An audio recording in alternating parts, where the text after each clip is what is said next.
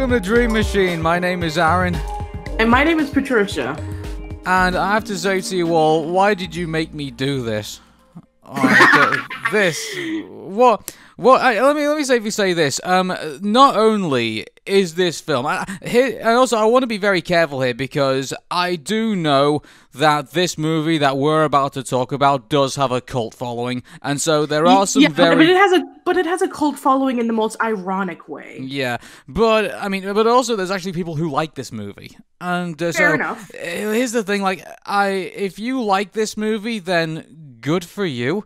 But I hope when we're done with this episode of Dream Machine, I really hope people can understand my point of view with this, because let me safely say this, not only from a movie reviewer point of view, do I have some problems with this movie I feel also has a personal reflection about myself, which I really need to kind of go into. So this episode is going to be very interesting. So, welcome to Aaron's Therapy Hour, everybody. Yeah, welcome to my thought. Are we going to talk about this for an hour? Oh no. Yes, we are. So, I'm not sure if I can afford an hour of therapy at the moment. At least what Don't worry. On the table. Well, yeah. I can assure you, everybody. So please get yourself comfortable, as we're going to be discussing about the insanity, and you better believe it's going to be a long one. No, Patricia, can we have no B puns, please? Can we just okay, let's just tell everybody what we're talking about, and then we'll get into it. Sure. What is that? What is that? What is it? Oh, no, not the bees! Not the bees! Ah! Open my eyes! Eyes! Ah! Ah! So, B-Movie is a 2007 Golden Globe-nominated CGI animated film starring Jerry Seinfeld, Renée Zellweger, Matthew Broderick, John Goodman, Patrick Warburton, and Chris Rock. B-Movie was the first motion picture script to be written by Seinfeld. And so, where do we begin with this? I mean, how about how this movie first came to be? No, I'm not doing a B pun. I'm serious. Yeah, tell me, Patricia, how did we get here? Okay, so you can hear more information about this in the very first episode of the Animated Anarchy podcast, where one of the co-hosts of the show actually knew someone who worked on this movie. So apparently, it all started when Jerry Seinfeld and Steven Spielberg went to lunch, and he decided to pitch this idea about, I have this idea for a movie. It's me as a bee. And Steven Spielberg was kind of iffy about it, but then he decided to pitch this a little bit further. And he's like, I can get some of my old friends and colleagues who worked on Seinfeld with me, and we can write all these episodes. You write the script of the movie, and we can pitch it to you. And then, Spielberg was like, okay, we'll see what happens. So I did. And let's do it. Let's do some role playing here. Sure. Let's both of us. Let's say we go to lunch, and let me just put in the first sentence. Patricia? Yes, Aaron? I can see myself in a movie as a camel. Okay, and what would you do as a camel? I do camel-related puns, like how people like my hump and my lady lumps, and how much water that I need to drink, and I roam around in a desert, and let's bring religion into it. Maybe I could be one of the camels that host the Three Wise Men. It's like, oh wait a minute, we've done the star, so we can't do that. Okay then, goodbye, Patricia. Have fun next week. Okay, yeah. Don't call us, we'll call you. Yeah. So that's how that conversation should have gone. Okay, but nope, we got this. Yeah, now let me ask you something. I mean, I don't know how hugely popular Seinfeld was in the UK, but what are your thoughts on it? Because I remember, around the 90s, Seinfeld was, one of the most influential comedies that ever came out. We knew of it, I think, and I think, to be fair, because The Simpsons constantly referenced it too, I think it was in the British consciousness, and maybe there are some British Seinfeld fans out there, I think it was on mainstream television, but I think the biggest main import, within that time frame, was Friends. I think. Okay, I can see that. So yeah, a lot of people have a lot of fond memories of Seinfeld. There's a lot of episodes that people still bring up. There's a lot of quotes that people still bring up. A lot of people remember such things like Jerry wearing the pirate's shirt and the soup Nazi and, all those things. So, even after Seinfeld ended its run in 1998, which lasted for almost a decade, believe it or not, because it ran since 1989, it was kind of still being reran on television, and a lot of sitcoms were kind of taking some of their influences from Seinfeld, so it was still kind of very popular. And Jerry Seinfeld was still doing... Didn't they all end up in prison at the end of the show? Yeah, they did. Okay. Even though that was I guess this was kind of like when, the show was kind of like losing its luster. Yeah, it's like, but it's a really weird kind of way to end the show. It's kind of like the same way like dinosaurs kind of ended with like, the Ice Age happening. But that kind of makes sense because they're dinosaurs and it was kind of inevitable. And Mark Jacobs, who was the co-creator of Dinosaurs, they didn't want to continue the series and they felt that this was the best way to end it, which, fair enough. And also, and Roseanne. Oh God, we've talked about the ending of Roseanne on the Aaron Meta show, so you can go listen to that. But yeah, there's been a lot of weird endings or unsatisfying endings in sitcoms. But nonetheless, so after Seinfeld ended, Jerry went off to continue his stand-up, and it seems like Jerry seems to have kind of like a niche audience, and only like pertaining to people who really liked his stand-up. I don't know about the younger generation about how they feel about Seinfeld. Some people say that he's kind of old hat, and I'm not even joking. I think I remember in an interview once where Jerry's like, "Oh, the younger generation doesn't get it," which kind of reminds me of that Simpsons episode in which when Principal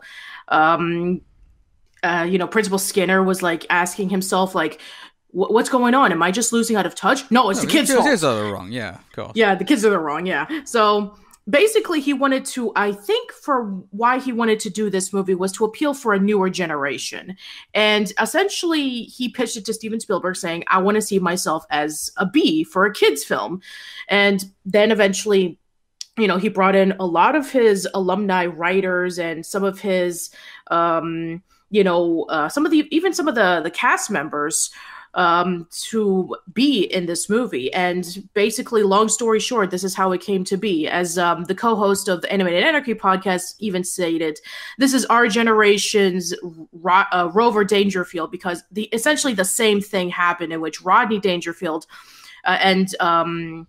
he decided to pitch this idea to an animation studio saying, hey, what would it be like if I was a dog and I was doing a whole bunch of my jokes? And then we got Rover Dangerfield, and that turned out to be like a kind of a weird movie that was originally supposed to be a rated R movie, but then it was turned into a kid's film and it became a mess. And the same thing happened in this one, in which essentially this movie is just so all over the place and so insane that I don't even know what to think of it. This movie was forgotten for like almost a decade until it decided that, hey, this one guy decided to make it into a meme. And there were so many memes of B-movie, like, the entire script of B-movie in a t-shirt and in a YouTube video, like something would happen. It was, for a long time, it was just meme fodder. It was meme fodder. So yeah, it's just... I guess I missed out on that in that whole thing, but I somehow discovered like a small community of people who seem to actually like this, which and I can see the appeal. Very similar to how DreamWorks did Ants. I guess this is a movie for people who like bees. And to be fair, the life of a bee, it's kind of like what Ants maybe would have done, like talking about like what bees would do, but and that's fine and all, but everything else, like when they go over to the human world, that's when it just starts becoming like, what? I know, it's from the get-go of this film, you already see the problems. There's bits in it where you feel like it's been cut for time, and then there are other bits where the puns are just rushed. And then there are other bits where it's like, they don't really explain, the bee world doesn't really get that properly explained. Like, at the beginning, like, why on earth have they got cars? Why on earth are they doing this? It's like, it's such a massive contrast to what they started off with in regards to, keeping this in mind, DreamWorks always like to kind of keep things, within some kind of linear. Like in their 2D movies, like, the animals never talked, the characters somewhat kind of look the same, look like they could actually exist within this same world. With this, I mean, like, you'd think Ants and B-Movie were made by two completely different studios. When you think about it. But here's the thing. I mean, comparing, Woody Allen to Jerry Seinfeld is that their style of writing is completely different. Yeah. Now I'm not going to go into the whole controversies about Woody Allen. That's not the point here. Yeah. Woody Allen is very melancholy. He likes to talk about more down-to-earth stories, while Jerry Seinfeld is a stand-up comedian. He wants to make you laugh with his jokes. So with the, basically when the writing of Ants came to be, it was like, make it like a Woody Allen film. Very melancholy, very down-to-earth, very poignant. And that's what we got with Ants, in which it, brings a little bit of, controversies about working as a colony and individualism. And with B-Movie, it's like, okay, we have this bee who wants to become himself, very similar to Z, except that he interacts with humans, and unlike Ants, in which, humans were barely there. Mm-hmm. And then we have, him discovering that, humans have been using honey. And so he's going to sue, he's going to sue them in court. And so because they have no leeway into saying, oh, you're right, we've been using your honey without your permission, we're going to stop. And then basically the whole ecosystem gets screwed over because bees have so much honey that they're not pollinating the flowers, and then the flowers all die. And then it's like the end of civilization as it is. And Patricia, that whole explanation just blows my freaking mind. Like, it's like, I've probably got like maybe 30, 40 questions about that whole explanation of that film. First of all, where does it say, why do the humans even listen to the bees? Like, why on earth are as far as I'm aware, first of all, this film takes place, shock and horror, New York City. Kind of like the same place as... Really? Really? Why would it take place in New York? Could it be that Seinfeld took place in New York? I don't think so. But it's like, don't you think about it? Like, most of these movies that, like the Smurfs, the various other ones that have also taken place in New York, A Troll in Central Park, all these... Ants took place in New York. Ants took place in New York, yeah. Wouldn't it have been nice, just for once, if it took place in, I don't know, Louisiana or something like that, give us a bit of variety. We'll have to wait 2 more years until Princess and the Frog for that to happen. So. New Orleans, Disney. Louisiana. That's true. But going back to my other point of saying that Ants is drastically different from B-Movie. But here's the thing. With Pixar, right? When we do the whole Pixar theories, tying all the movies together, at least that's plausible because then you can say that these movies all exist within the same universe. You can't do that with DreamWorks here. Even though that we did discuss about that little billboard cameo of Shrek in Monsters vs. Aliens, I think that was probably the only time in which we've actually seen a little Easter egg. But their animation styles are so different that you can't really put them in the same universe. And with Pixar, you can, because they look similar, and because they have things like the Pizza Planet and the Dynaco gas station, a few toys the Nemo toy or the Buzz Lightyear toy. You could argue that, they do take place in the same universe. With DreamWorks, you can't really say that. Do the 2D and 3D animations are 2 different universes? It doesn't really make any sense. It doesn't. It's like, I except there's a 2D universe. The 2D universe obviously is the 2D story of DreamWorks, I would say, is done. We're not going to see another 2D film. No, we're not. But at least the 3D aspect of DreamWorks, there's no, and on top of that as well, when you compare Ants to B-Movie, it makes you think that just DreamWorks has downgraded itself. You know, like, can you really say that? I mean, you look at ants for a minute. Like, you know, you can sympathize with Z. You can. I mean, they even make Christopher Walken seem plausible as, like, you know, a side villain who then does a turn at the end of the film. And Yes. you know, there's so many other good story elements to it as well in Ants. In B Movie, it's all over the show. It's absolutely all over the show. There's no consistency to the universe. Like, I mean, at first it starts off kind of like, I mean, on top of that as well, it's so unoriginal as well. Like, they borrowed bits from, I swear they must have borrowed bits from the Smurfs, borrowed bits from Masters of the Universe out of all movies. They must have borrowed some bits from Ratatouille. Hell, there's even a model of a human that looks like Colette Tattoo from Ratatouille. Oh, if you notice in the car. Like, there's, and on top of that as well, what's that movie about when they tried to sue Santa Claus? I can't remember what it was. Miracle on 34th Street. Miracle on 34th Street. There's elements of that as well in the trial. And, you know, the trial scenes were awful to watch. I almost took my phone out and almost took an Instagram of it, and me with my just like this horrible look on my face saying, seriously, I'm watching this right now? That Montgomery lawyer, I hate that character.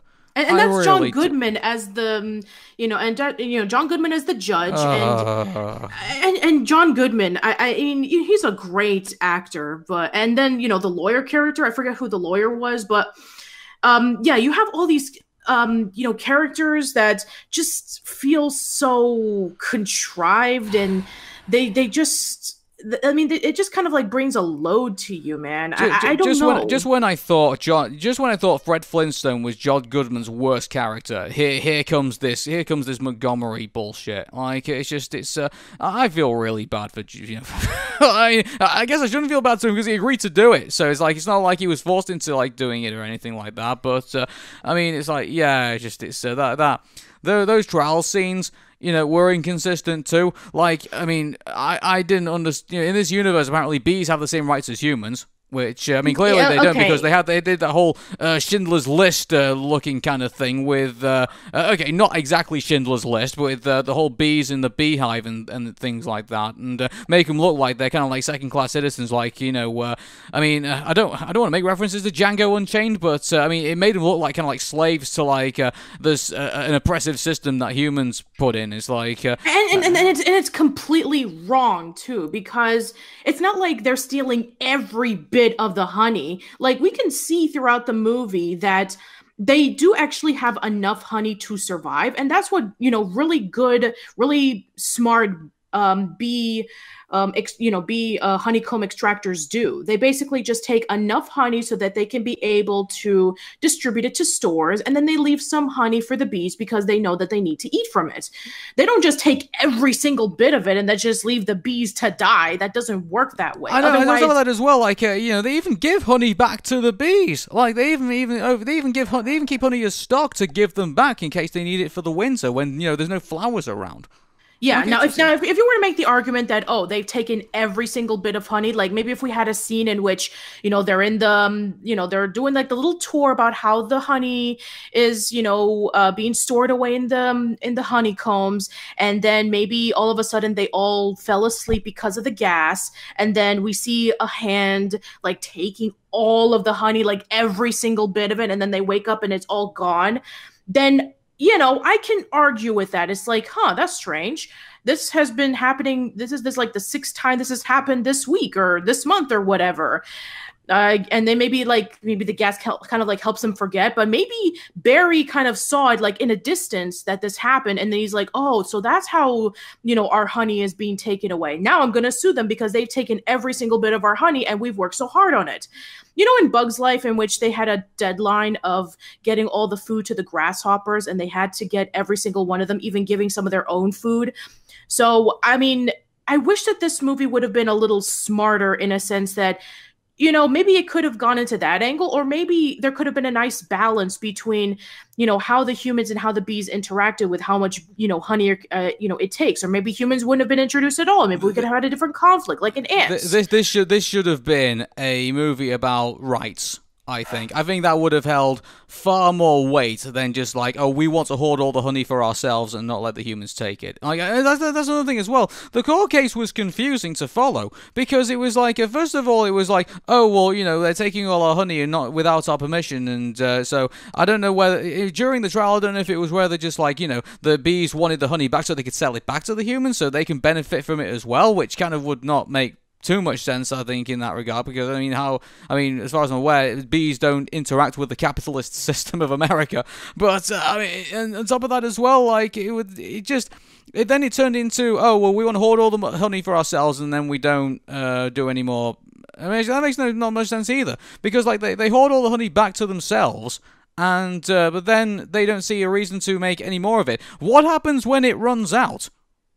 Like, what happens when it runs out, and then one day they decide, oh, we need to get some more honey, we're starving. But then all of the flowers are dead because they haven't been pollinated. So that means that the bees would eventually die. I know, and I think, I can see they were going for that, but that wouldn't be the direction I would have gone in. I would have purely made the story about the rights of the bees. Like saying, like, okay, well, we're not, the fact that we're kind of kept as, like, the whole, battery thing, like being kept as slaves, and like here's the bees fighting for their rights, and so you see them doing kind of like activism, kind of like say make it kind of like, again, I don't want them to do like I don't want to compare it to like the civil rights movements of the United States, and definitely after we come off Martin Luther King Day, but at least kind of make it like, here are these bees, they're being suppressed by the humans and beekeepers and stuff, and one bee decides to stand up and say enough is enough and I'm going to fight for my rights. And say that, we deserve a bit more equal protection. Okay, things are, not as bad, but I think we can get more and deserve more because we can talk and things like that. Because, in this world, they can interact with humans, they can, they have the same, apparently they're all somewhat on the same wavelength like that. This purely should have been about rights, I think, for the bees, and not about, hoarding all the honey for ourselves and causing an apocalypse.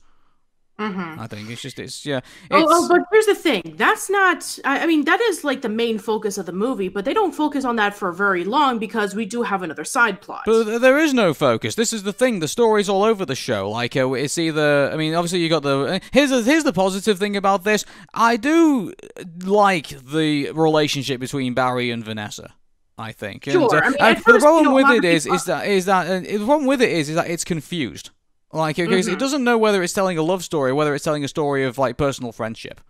Like, that's probably one of the things that a lot of people complain about. It's like, it's very conflicted. It's like, they are, like, hanging out together, and she has a boyfriend that is jealous of the bee, and it's like, are they friends? Are they lovers? And here's the thing. She is the owner of a flower shop. And this would have been a great opportunity for maybe Barry to, kind of have like a, not like a friend. Well, friendship, yes, but kind of like a,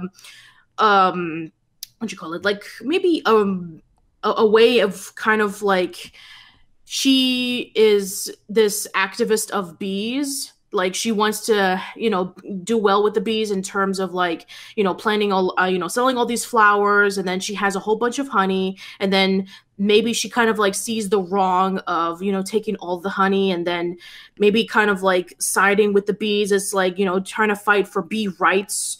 And that doesn't really go into that direction, and you're just wondering, like, what are they trying to do here? This is the thing. They even confused this whole, is it supposed to be a love triangle? Is it supposed to be, a conflict of relationships? The way I would have had it is that you have this relationship between Vanessa and the boyfriend. I can't even remember his name.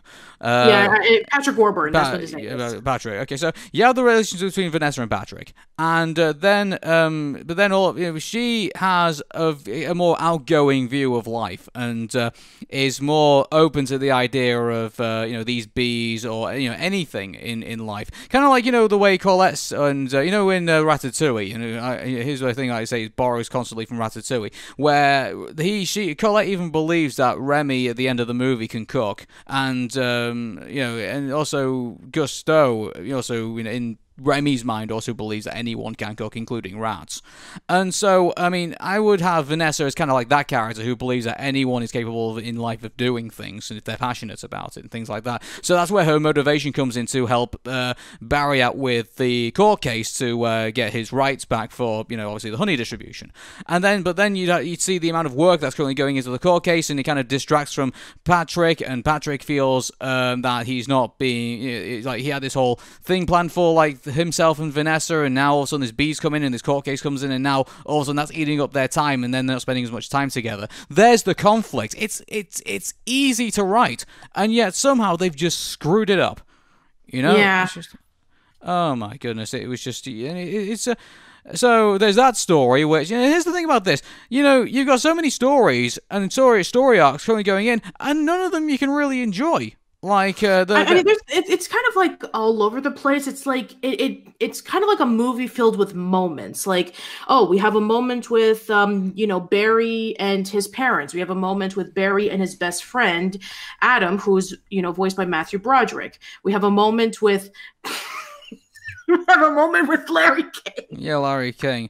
And that got a little bit of a chuckle out of me, but I mean, not really. Yeah, but it's just pointing out. It's like, oh, you're B. Larry King. Well, in the human world, there's already a Larry King. It's like, no, I don't know what you're talking about. It's a very common name or something.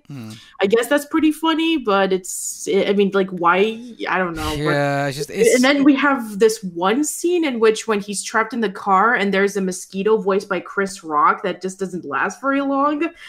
It's like these little bits of moments that try to be a cohesive plot, but it doesn't really pull itself together until, like, I don't know, they get to the main plot where it's about the bees and them trying to get the flowers to pollinate again so that nobody dies. It's just, and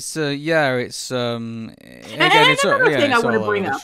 Is this happening, like, from all over America or just in New York City? It sounds like Earth, but here's the thing about this. This is where I go back to, because when you go throughout this movie, you can see things have been cut. You can see that in the intro that there should have been more explanation for what was going on in the world, but they had to cut it for time. You had to have more explanation of the relationship between Barry and his parents, but that was cut for time. And then you have the whole thing with the flowers all dying and things like that, and that was cut for, and I bet that was also cut for time. And so you have this this movie could have gone on for a lot longer than it should have done. Thankfully, it only goes on for an hour and a half.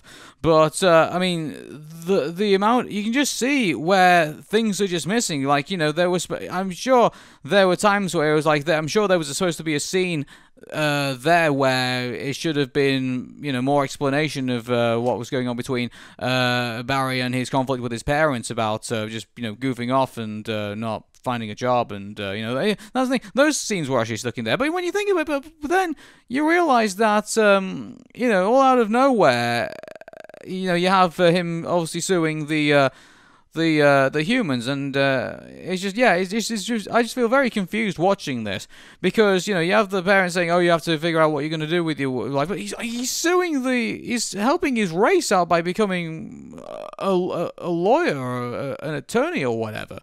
Like, like, wouldn't that be kind of like classed as kind of a job? Yeah, that would be, because that I guess it wouldn't be like an orthodox job for bees. It's like, what do? I get honey. What do? I distribute honey to the honeycombs. What do? I make sure that the bees get the honey. What do? I make sure that the queen is okay. What do? I feed the little bee larva.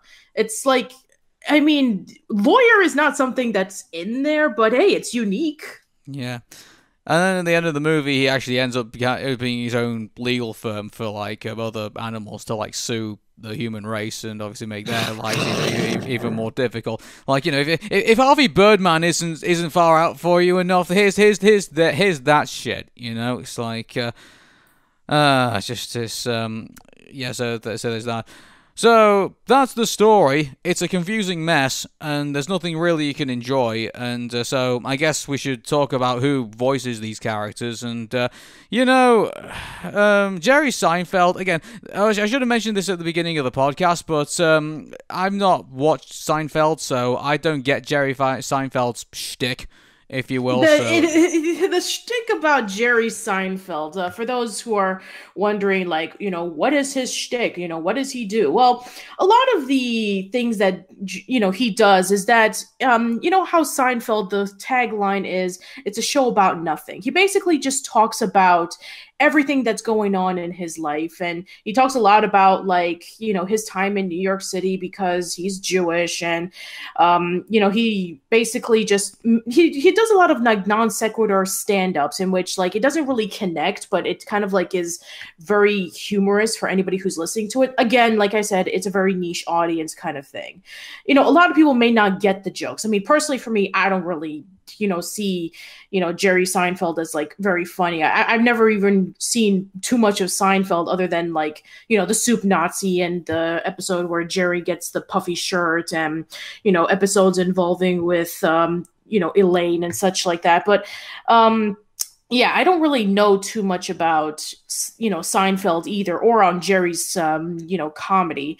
So, this would have been a great opportunity if Jerry really wanted to have a new generation of, kids to know about his comedy skits. Then I think that the story should have been a little bit more tighter and, like, take advantage of what Jerry Seinfeld's essence is. Very similar to how in Ants, if you didn't watch movies from Woody Allen, such as like Annie Hall, then you would kind of get the essence of what a Woody Allen film is about. It's very melancholy. It's very down to earth.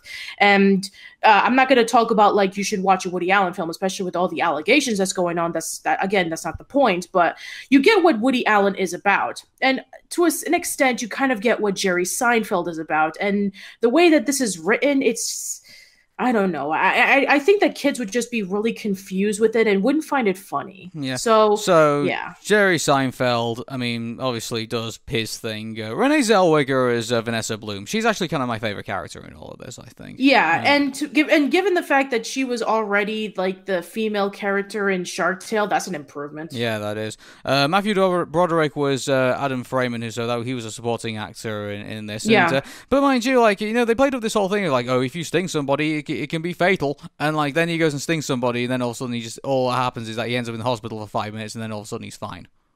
Like, yeah. It's like some characters of that Matthew Broderick portrays as gets the shaft. Yeah. It's a shame. Yeah. But I do like Matthew Broderick. I know a lot of people say that his performance is very, wooden and very monotone. But, I think that what he does is fine. But yeah, his character was kind of a throwaway. Yeah. It's a shame we didn't see much of Chris Rock in this film. Yeah, that's true. Like, he was really funny for the short time he was in, but I guess his shtick was, he was in Madagascar. They decided to throw in a little funny cameo in there. So, yeah, but he should have been the movie. Yeah, longer. because my favorite Joker in this, and I do admit it's a pretty weak joke, was when he came in as like his Barry's assistant attorney, and he says, "Oh, well, I was a blood-sucking insect before I started this. So they just gave me a bag." Like, it's like I do admit that was a good joke. Chris Rock, and his delivery was good, but that's the only thing I really enjoyed about this film. Really. Yeah, exactly. I mean, the jokes either range from stupid puns to dark, comedy to wackiness to uncomfortableness. It's like you said, it's a very mixed movie. And I don't know if any of the writers of Seinfeld have done anything else, but they clearly have never written a movie script before. Yeah. So John Goodman again. I mean, I know he's probably trying, but the fact that the animation is so awful and so goofy, and so the delivery is just so terrible. Like, I could probably imagine that. I don't think he can look at this performance with any pleasure. I don't think. I don't know. Or maybe he's in denial, saying like, oh, the reason why the movie didn't do so well is because kids don't get it. Yeah. I don't know. It's the children who are wrong. Yes, it's the children who are wrong. Yeah. Exactly. So yeah, you can hear that we didn't really care for this movie. I know that a lot of people really do like it, and there's some who like it ironically because of the memes. But if you like it, that's perfectly fine. I know that it's going to be the same thing with Monsters University all over again, in which we didn't like the movie, and then there's somebody who's saying like, "Oh, how dare you not like it? I like that movie. I like it, everything about it. So, like, how dare you give it a low score?" It's like, it's our opinion, everybody. You don't have to take it to heart, and just let us state what we feel about it. If you don't feel the same way, that's fine. By the way, just to hammer my point about the amount of cuts that they did as well, Megan Mullally, who was supposed to, they had a whole character for her called Trudy, and she was also she was a voice actor in one of the other DreamWorks films. I think she's going to come up later on. She had a whole role given to her, and they cut her completely out of the film. Yeah, she was a voice character called Trudy, who I believe was a character who's in the script but was then cut short. So yeah, it seemed I would like to see what the original unedited script would have been about. Like I would have liked to have seen what the overall product would have been like if there were some things that weren't cut from the final product. In fact, by the time that you're listening to this, I may or may not even release an episode of my podcast discussing about cut scenes or cut songs from Disney movies. So we'll see what happens. Mm-hmm. Well, actually, you'll be there for a while because Disney have been cutting things since Snow White. Exactly. So watch out for the 3-hour-long podcast about Disney stuff. Yeah. So this film did. This film took $150 million to make. How much? How much did it take to make Ants? Again, like it was a lot less. A lot less. Yeah. I'm just gonna look it up really quickly. It took, according to it, 42 to 60 million or 100 million. It depends because there's been a lot of confliction. Yeah, it was $105 million for Ants, and so this was like $45 million didn't give you any better film than Ants. Like so, and this was like, Ants came out like almost 10 years, before B movie. And it again, conflicting arguments about how much money it took to make Ants, but essentially it took a lot less money to make Ants than compared to B movie. So, and also some of that as well, it's, I don't know how it did it, but, I mean, this is just my personal opinion. The fact that it got 50% at Rotten Tomatoes, it should have got far harsher criticism for me. I mean, I'm kind of, maybe the 50% who did like this movie were fans of Seinfeld. I don't know. So, thankfully we have not gone for an hour, we've only gone for about 36 minutes. So, yeah, but that's probably the longest that we've gone so far in Dream Machine. So thank you so much for listening to Aaron's 30-minute therapy session. So I hope that you guys enjoy it. And please, if you have any issues with B movie that you would like to share amongst the counseling group, leave it in the comments below and we'll try our best to sympathize. Well, I don't know, something. Yeah. Okay, so for me, Aaron. And Patricia. Take care, and bye-bye for now. See you later.